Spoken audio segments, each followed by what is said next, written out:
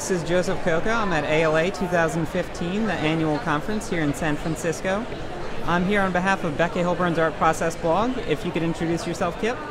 Yeah, my name is Kip Noschese. I'm the author and illustrator of Otto and the Grand Prix Bees, picture book for kindergarten to third grade. Okay. And what's bringing you to ALA this year? Well, I attended it last year when the conference was in Las Vegas, because I'm a resident of the Las Vegas area. Yep. And I realized the benefits of being a part of it, and also the Artist Alley that we're a part of is you can get a free booth by donating an artwork, which is a pretty good deal. So yeah, it's a good way. It's a good way to be in this forum with a lot of incredible talent. So yeah. So artist booths, for those artists who aren't familiar, usually cost between at a medium-sized show $200 to at a large show maybe $400. So you're essentially getting about a $200 value just by donating a small or large piece of art to the show.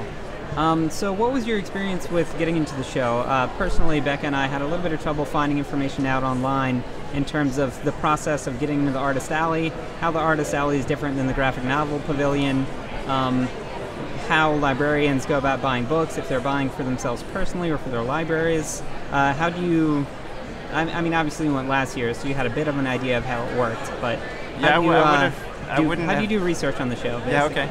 I wouldn't have had any idea about Artist Alley if I hadn't attended last year and talked to some of the artists there and found out that you didn't have to pay a lot of money to have a booth. So yeah, because it's a huge conference. Yes. This place, I don't know how many square feet it is, but I think it's possibly the biggest conference I've ever been to. So yeah, it's pretty massive, and I'm sure it's not quite as big as Book Expo America in New York, but it's still. But that one you'd have to pay to go to. So this is a good way to get out there and in an affordable way. So yeah. So, what was your other question?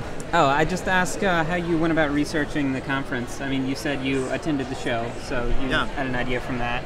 That was based on a recommendation, or just because it was in your area and it was relatively inexpensive for an exhibitor's badge, you just showed up? Yeah, I just showed up and I didn't know about the Artist Alley, so it was good.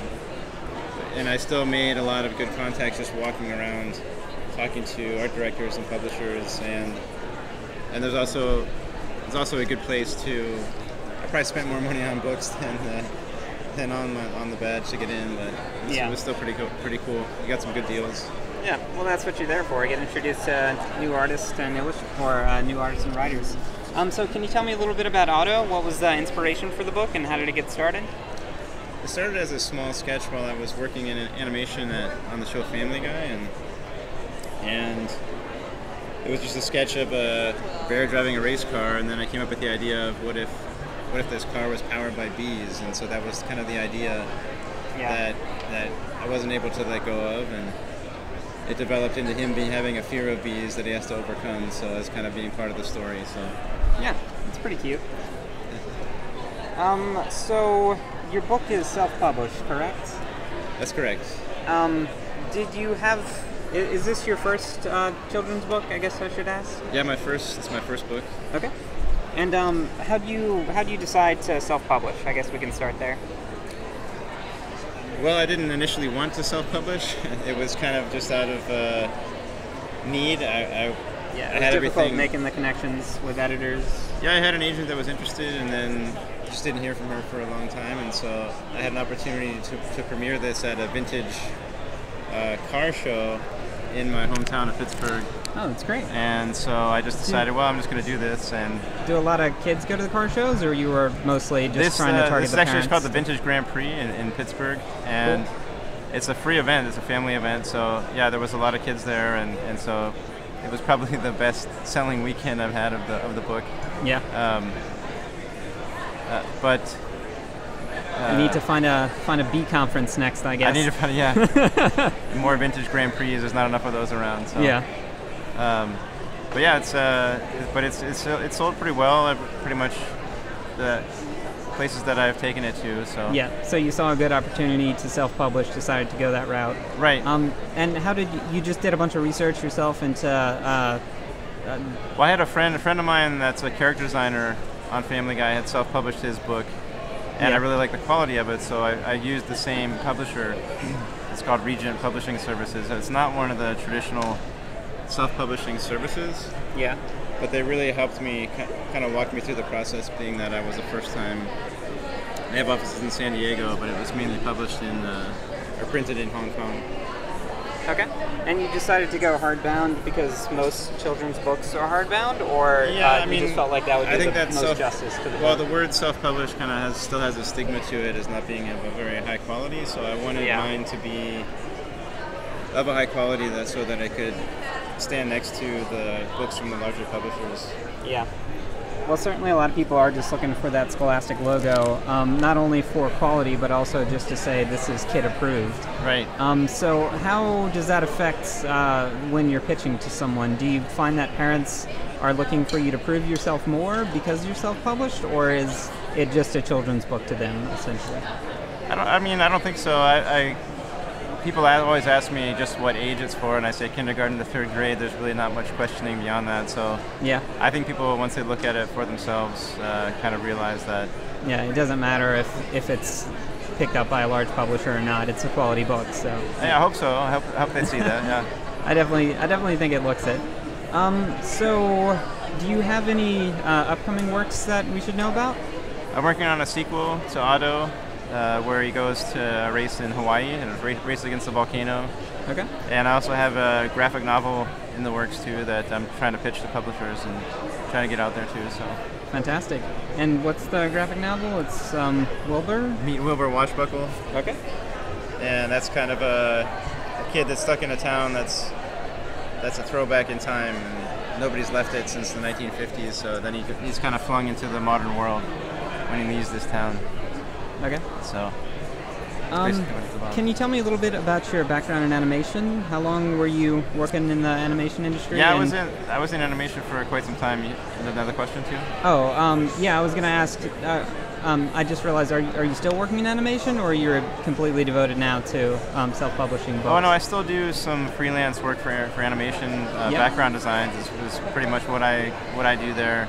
Yeah. And I started out working on. For Nickelodeon cartoons like the Rugrats and Wild Thornberrys, and more recently though I've worked on Family Guy and American Dad, and a few other studios in between. But that's my main experience there is background designs. So. Yeah. So not a whole lot involved in the creative process, more just like production work for the backgrounds. Right. Yeah. Is that why you decided to start your own stories so that you could be more involved in the creative aspects of? Oh yeah, absolutely. I think that I wanted to kind of develop more of my own unique individual style, and also write stories as well. I enjoy writing, so yeah, it was definitely a way to kind of break out on my own. So yeah, not a whole lot of writing involved in designing backgrounds for no, animation. And in the backgrounds, they don't let you put any jokes in the backgrounds. I've gotten notes from the directors. Some games do actually. I've noticed that, but I don't know about cartoons so much. They watch it pretty close, so I've tried to get some jokes in there. Yeah. So I also wanted to ask, are you mainly pitching to parents when you come to shows, or are you also talking to kids and trying to reach kids over the internet? Yeah, I mean both. I mean, it depends on like a conference like this. There's a lot of librarians, obviously, so sure. Mine doesn't have a large distributor, so that's one of the harder things when you're self-published is getting distribution. It's easiest for them to buy the book at this show, essentially, since they're already here. But I imagine your work's also available online, just not necessarily through Baker and Taylor. Right, and a lot of people, especially that are into traditional books, kind of frown upon Amazon and what they've done to bookstores and things like that. So driving down prices. Right. So,